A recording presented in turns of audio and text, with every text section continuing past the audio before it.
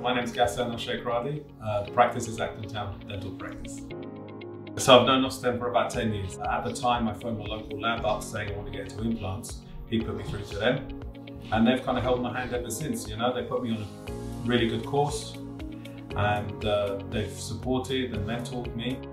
I think with a dental chair, fundamentally it's your workhorse. So if anything goes wrong with the chair, it's just going to mess up the rest of the day. Yeah? So we're looking for something that's robust, simple. Aesthetically, it's really nice. Obviously, it's important for the patient. Yeah? And it's comfortable for the patient. With regards, for example, the light intensity is good. They usually come pretty fully loaded, which is good. It's got the capability to put a monitor on there. We have the micro motor, which makes things really useful. And also there's a screen on the console, which is useful as well. It just shows you the kind of information you want to have at your fingertips. The water spray intensity, if it's on and off, scalar intensity. You're basically rather than having to look at switches to see if they're on or off, then you can just look directly on the screen and everything's right there, like a touch of a button.